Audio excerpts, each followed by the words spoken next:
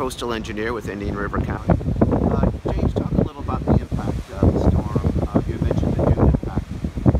Yes, what we saw immediately after the storm, we saw about 10 to 15 feet of dune retreat, and then Friday evening, we actually saw additional erosion occurring, and I'm out here now assessing the beaches to see if I can quantify the additional erosion that we received from the storms. But on average, our Wabasso segment, which we're here right now at Wabasso Beach Park, we lost about 10 to 15 feet of dune throughout this 6-mile stretch, or what we commonly call our Sector 3 beach restoration project area.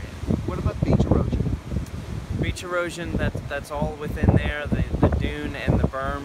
We did see some lowering of the berm profile, about 2 to 3 feet, which is basically material moving further offshore, as well as dune retreat, which is dune being pushed further westward and lowered. So that's kind of what I'm quantifying right now as far as the overall impacts of the storm. We are expecting some natural recovery, as you can see with the current state of the beach.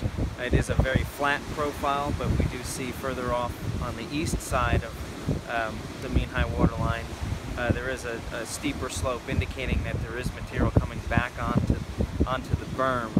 However, this will not come back onto the dune system, at least to rebuild that 15 feet. So more than likely there's going to have to be some additional material brought in to rebuild our dune system. So we're working on that now to quantify the